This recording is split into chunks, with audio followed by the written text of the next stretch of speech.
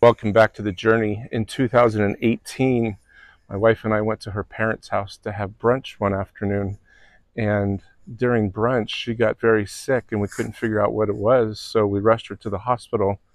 And when we got to the hospital, the doctors ran a bunch of tests and didn't find anything wrong. She's like, I don't know what it could be. And at the same time that we were in the hospital, there was a drive-by shooting that happened, gang-related. We got put kind of on the second burner to the gunshot victim. And my wife was talking to all the doctors back and forth, and the doctors were like, well, what's the problem? And kind of told her, and she said, well, symptoms. She told her about it, everything, just bad stomach pains and all this and that and the other thing.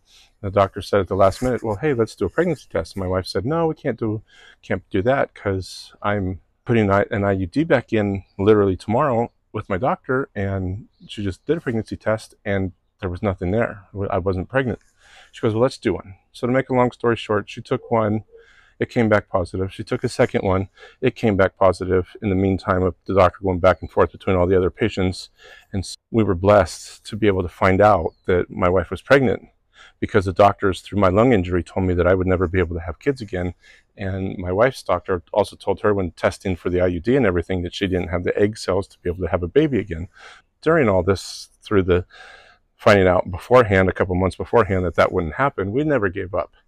And so we walked out of the hospital pregnant. Not only did the Lord bless us with a baby like nobody thought could happen, and between my wife and I both being told by our doctors that wouldn't happen, it was Easter Sunday, you guys. Easter Sunday, 2018, that we found out that she was going to be pregnant. Crazy, right?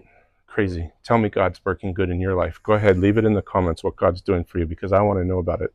And I'm so grateful you're here for my challenge. Tomorrow is going to be a great one too. Thank you for joining my channel. I appreciate you. Hit that friends button and join my community. I freaking love you.